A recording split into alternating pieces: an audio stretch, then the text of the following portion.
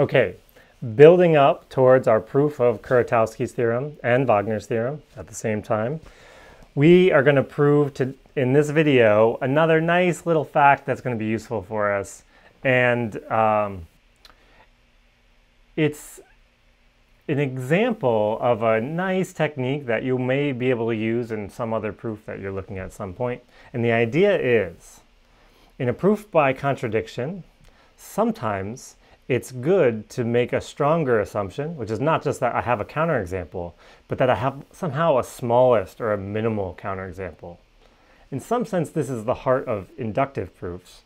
But in this case, we're going to think about a minimal non-planar graph, like the smallest kind of non-planar graph I can get to.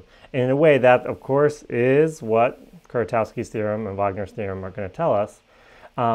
But I'm going to suppose I have a counterexample and I want to know like a minimal one. And then you play the usual game, because if you're going to do a proof by contradiction and you suppose you have some counterexample, the questions you ask are always of the form, what does this counterexample look like? Like, what properties does it have? And in the case of non-planar graphs and a particular notion of minimality, which we'll talk about, the answer is it's going to be three connected. All right, so I've drawn here a little sketch of what the proof is going to look like, three cases.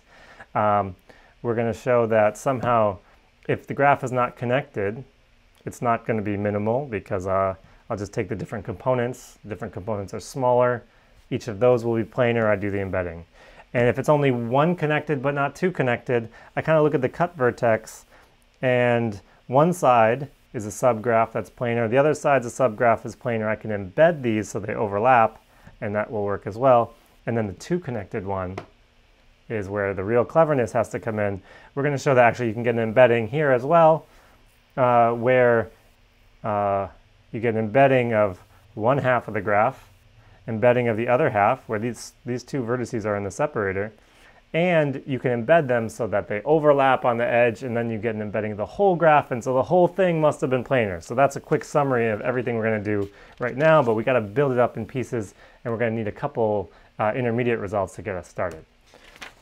Okay, so we're going to start with an extension to Faris theorem. And if you think of the summary I just gave, this makes sense because it was going to depend on us actually finding a good embedding. And so Faris theorem is one of the best tools we have for giving embeddings. Now, here's the way it works. Instead of just asking for a linear embedding, which is what Faris theorem usually gives us, we're going to take a maximal planar graph, so a triangulation, and we're going to pick out any triangle. So here I've just drawn an embedding of a planar graph, maximal planar graph, so it's triangulation. And let's say I just pick this triangle right here. It's labeled A, B, C. Now my goal is to find a linear embedding over here where it will look like this. A, B, and C are going to be the outer face, and everything else will be on the inside. So for example, I might have something like this. D, E over here. I think this works. Okay, so not only is this an embedding, but those are pretty straight lines for drawn by hand. So I'll just give myself a quick pat in the back and let this sink in. So here's ABC.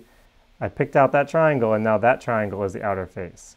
I'm asking for more control over the embedding, not just being linear.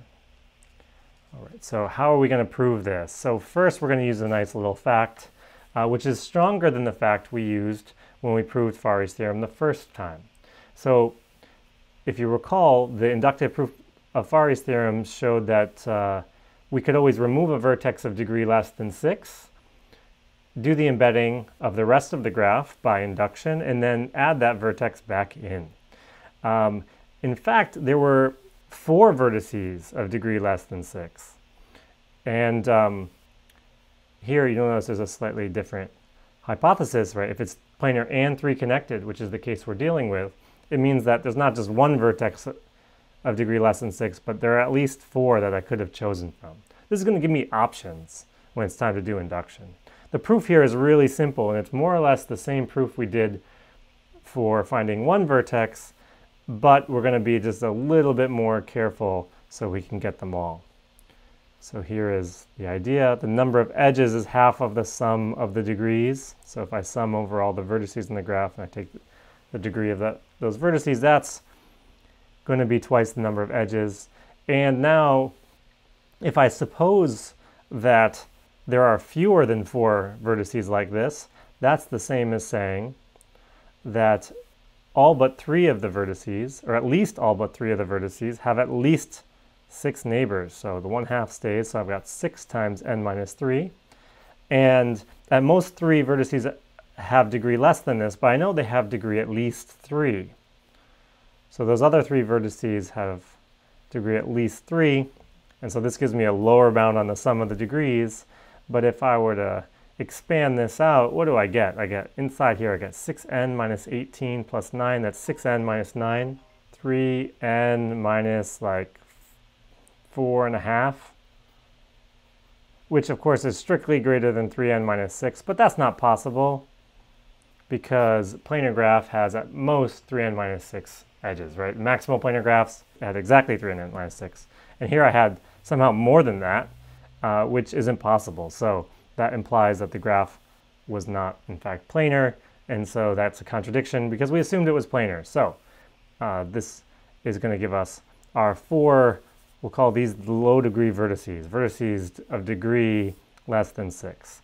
So now, I wrote it here, but here's I'll say it in words. The main idea is that in the proof of Faris theorem, when it was time to remove a vertex, well, we just assumed we had one. Now we assume we have 4, and we can make sure that we choose one that was not A, B, or C.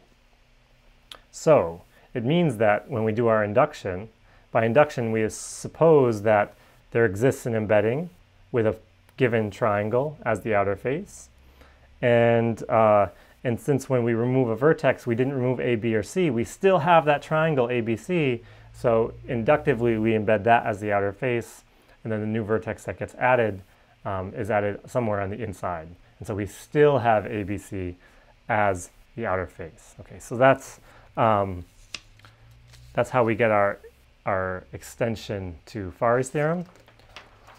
And now we can also prove this lemma. Right? So this is the main one. This is the one that was supposed to be the main event here. It goes as follows. So I'm going to say that if every minor of G, other than G itself, so G is a minor of itself, but every other minor, every proper minor you might say, if every one of them is planar, then G has to be 3 connected. So this is the sense in which I was calling it minimal before. Okay, so it doesn't have any minors that are not planar, even though it itself is non-planar. So if that's the case, then G has to be 3 connected. Well, the first case, if G is not connected, I call this case 0, right? It's like 0 connectivity. Then what I can do is I can just look at the different components and embed them all separately. Now each one of these components is a subgraph, in fact the proper subgraph, and therefore it's a minor, different from G, and therefore they're planar. And since each one is planar, I can embed them separately.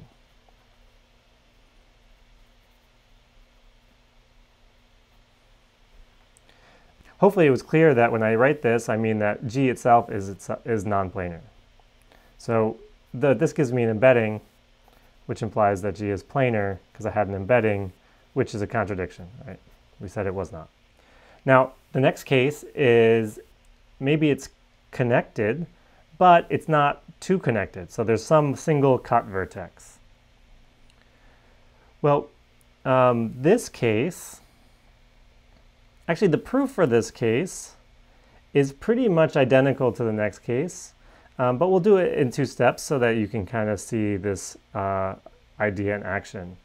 What we'll do is we'll take this graph, we'll contract all of B to the one vertex V. So that will give us a minor A prime. I've labeled it here, right? It's just, in fact, it's just this subgraph. And I can do the same to B, where I take B and I contract all of A to the vertex V and I get B prime. Now, both of these are proper minors. That is, they're minors of G, but they don't equal G, and so both are planar. Now, we can embed both A prime and B prime so that this vertex V is on the outer face. And we can do that using this stronger Faris theorem we just used.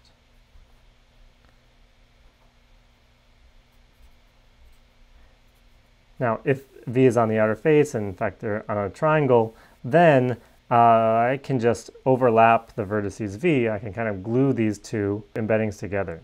So if I glue the embedding of A prime and the embedding of B prime, as I embed them next to each other so they overlap at V, then I actually have an embedding of G. That, again, would imply that G is planar. I know it's planar because I just constructed an embedding, which, again, is a contradiction. We assume G was not planar. All right, so we're almost there. In fact, we're just going to do this same proof now for the two-connected case. So if G is two-connected, but not three-connected, that means I can find this separator here of size 2. As before, I take A prime as a minor of G. Let me just remind you this. This A prime is a minor of G, and I formed it by contracting all of B to this one vertex U. And similarly, I have B prime is also a minor of G, and I contract all of A to U to form B prime. In pictures, you might see these as follows. So if this is U and V, all of B got contracted to basically just one edge. If there wasn't an edge here, then I could have just taken one of U or V as the separator.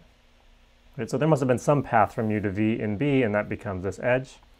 And then the rest of the graph is here. So this is what A prime looks like. B prime similarly has the edge U, V, and all of this. Now, both of these are planar because both of these are minors of G and they are not all of G. So both are planar.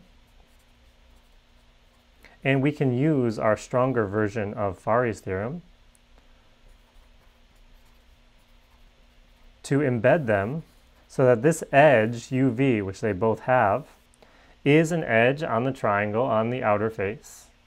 And so, as a result, we can embed them so that those edges overlap.